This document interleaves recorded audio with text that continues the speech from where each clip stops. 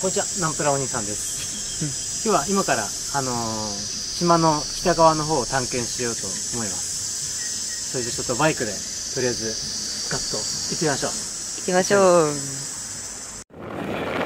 海が見えてきた。真っ青。なんか空と海の境界線が分かんない。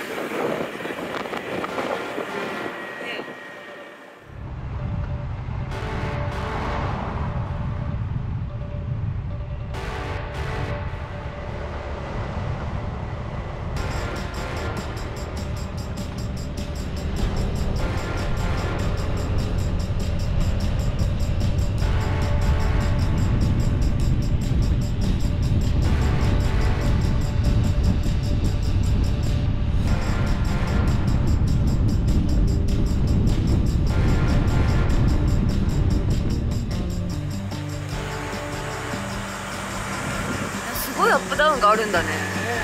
あっちの、海の方にいっぱい雪が立ってる。お金持ちいっぱいっすね。ね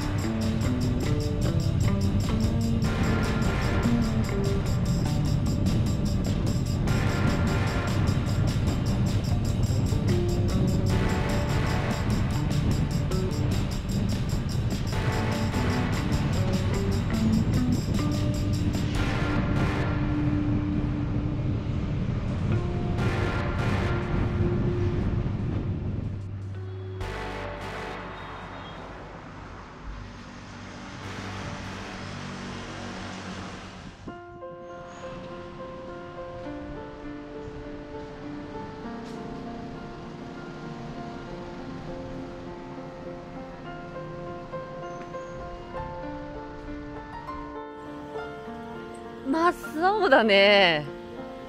すごい。ずーっと青いよ。綺麗だね。ねえ、これは肉眼で見といた方がいいよ。そうそうそう。雪が発するんですよ。すごい、向こうのビーチもほんと真っ白。あっちの方がチャウエンビーチなのかな。ねえ、方角的に。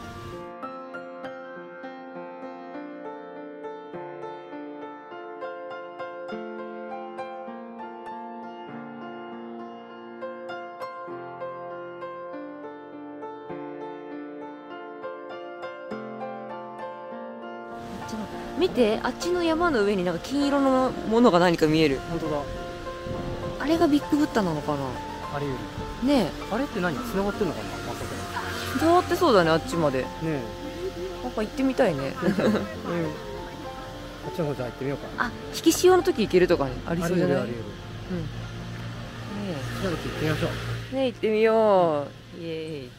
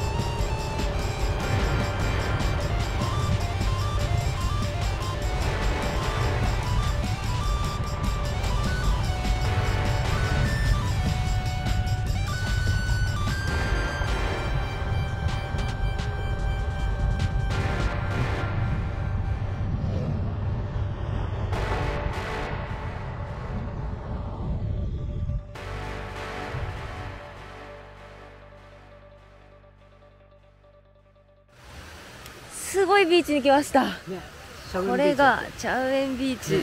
綺麗だね。ねえ、やっぱすごいね。真っ白な砂浜が続いてるよ。広い。本当に。いや、サングラス必要だね、これは。あ、これはないと見るよ。わ、すごい。わあ。やばい、なんて美しいんだろう。すごい。うん。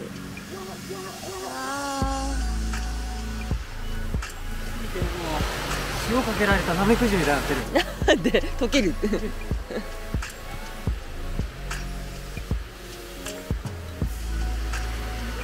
めちゃくちゃいいとこです。青いね、本当に色がすごいの。透明だ。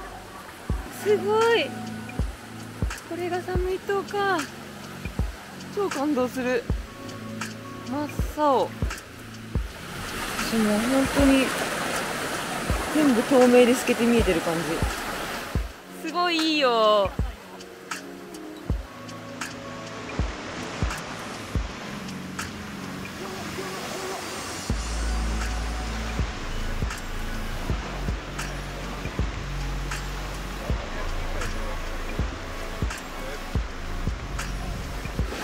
あ、いいね。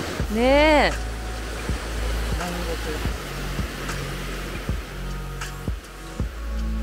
なんかすごい理想的なパラダイスって感じだよね。超いいじゃん、こんな素敵なところまでちょっとバスで寝れたら来れるって、で海超綺麗。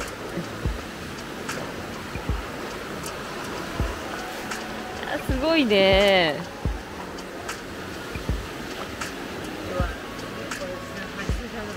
ね、ああいうリゾートでゆったりしてる人たちもいます。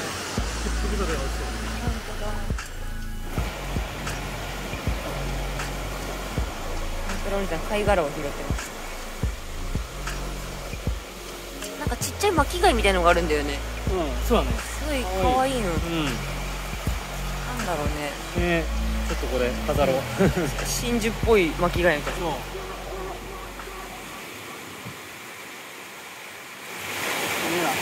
ちゃんと拾っていきましょう。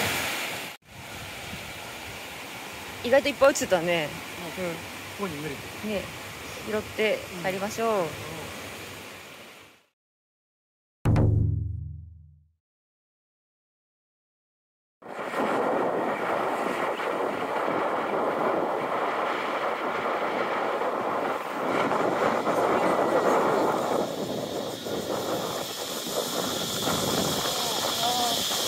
大合唱じゃん。ねえ。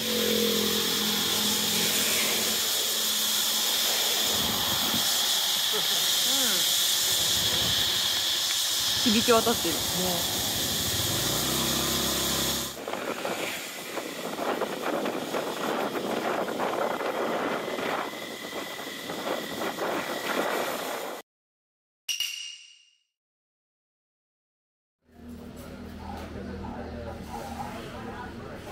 ようやくお昼ご飯のお店に入れました。うん。お腹空いたね。お腹空いた。ね。今朝ね、朝5時頃、6時だった。ちょっと朝叩き起こされて、それからご飯食べて、ね、朝泳いだりとかもしたから、ね、長い一日だよね。長い一日。いや、今日はもう久しぶりにパッタイを食べてました。ああ、いいね、いいね。まあ、なんか海の近くだからシーフード美味しいってなんか聞いたことあって。まあね、海の近くだったらシーフードですよねえ。だから私もシーフードにしてみた。さっき教えてもらったんだよね。ターレイがシーフードって意味らしい。そうだね。うん。だからもうサムイ島ではターレイばっかり食べようかな。はんぺんじゃないかな。私はバジル炒め。バジル炒め。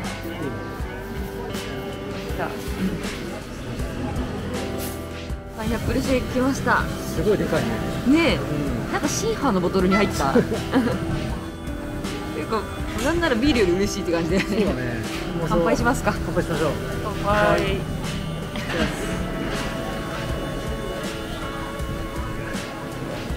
うますぎ。控える。やばいね。濃いね。うまっ。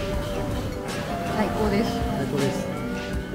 やった、行きました。ターレ山盛りだね。ねえ、すごいこれ。もうなんなら麺よりシーフードの方が多いんじゃないってぐらいじゃない。すごい。ね。じゃあこれいただいてみます。はい、どうぞ。いただきます。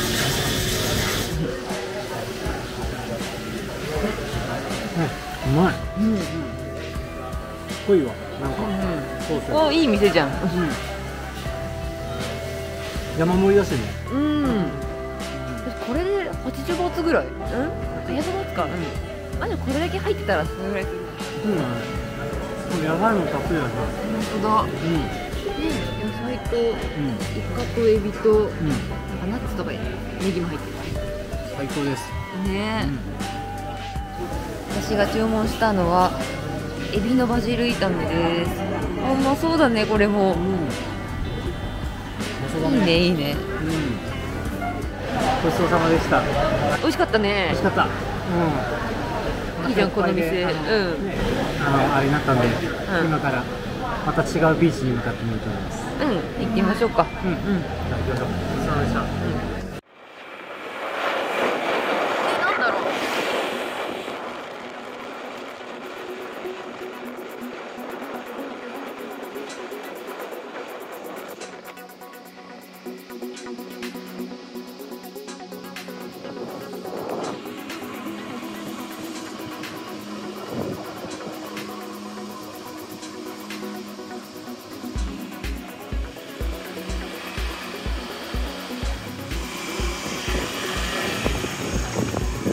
すごいね、ローカルシーン。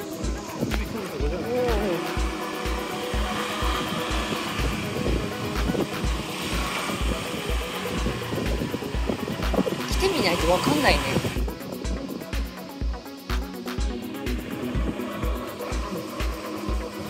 じゃあ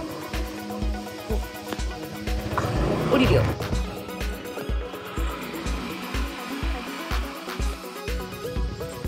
あ、見て、真ん中の辺が浅いんだね、あれ。超綺麗。ああ、さっきの出っ張ってる半島の方まで来たね。歩いて行けそうに見えちゃうよね、あれ。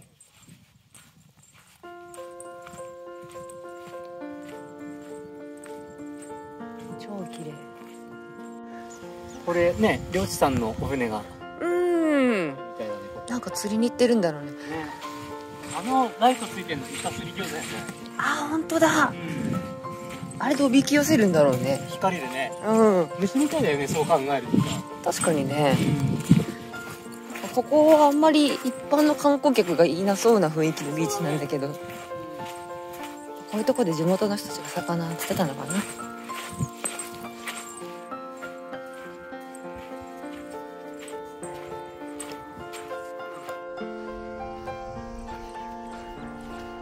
すぐ向かいの島が近くに見えてるんだけど、歩いて行けちゃいそうです。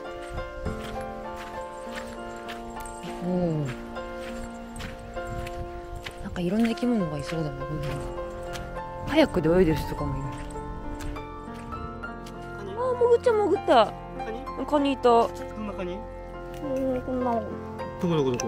潜ってちゃった今。このカニはすごい。あー、かわいいね。かわいい。映ってない。あ、すごい。よく見つけたね。これ何匹か歩いてたよ。そう。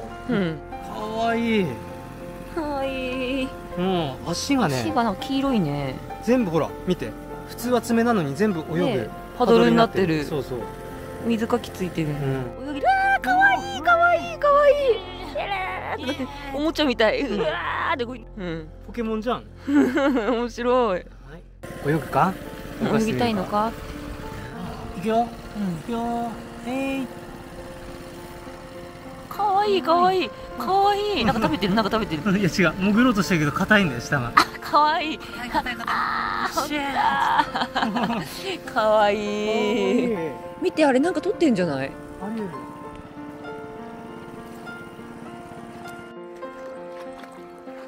なんか見つけた。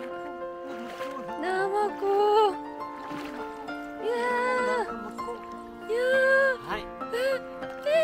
毒とかないの？ない。私私マジで見たことないんだけど、これ硬いの？触ってみて。ナスみたいな。ち悪い気持ち悪いピューンって言った今。あー気持ち悪い。やめてくれやめてくれ。生子ダンスを踊るナンプラーお兄さん。こっちに行ったよ、ほら。どれどれどれ。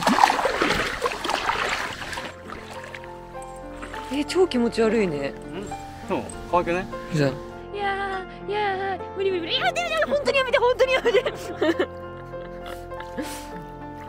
人手とかの仲間とか。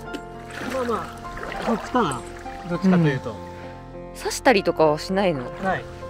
ないんだ。まあ種類によっては毒あったやつあったかな。けどこれは違うはず。無理無理無理無理無理無理無理無理無理無理無理無理無理無理無理無理。水出てる無理無理無理無理無理。やばいね。水出てくるっていうのがなんかやばいね。どこにいるのナマコって？どこでもいるの？暖かい。まあ寒いのに種類が違う。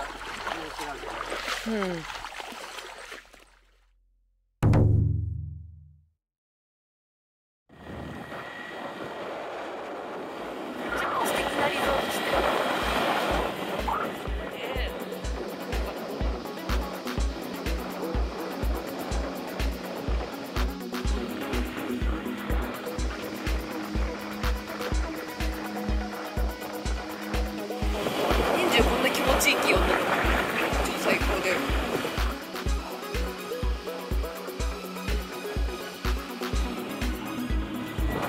結構寒い島の中広いからさ、車で行きたい人もいるんだよ。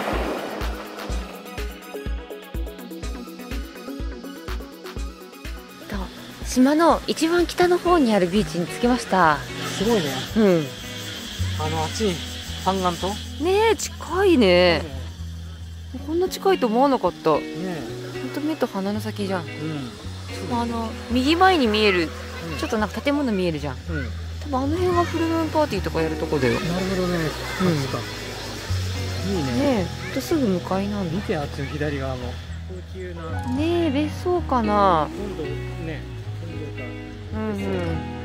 すごいね。すごいな。こっちになんかパスタから歩いてってみようか。そうだね。いやなんかここ暑いけどさ、なんか過ごしやすい感じだよね。そうだね。やっぱり乾燥してるからでも。あ、そうかも。なんかそんなベタベタしてない。いいね。こういうところでも1ヶ月とかずっと過ごすんだな。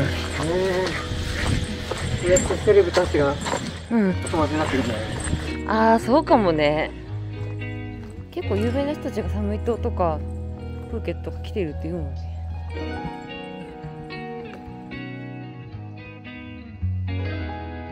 サムイ島の北側のビーチはそれぞれに個性がある素晴らしい場所でした。皆さんはどこが好きでしたか？サムイ島に来たらぜひお気に入りのビーチを探してみてくださいね。それではまた次回お会いしましょう。またね。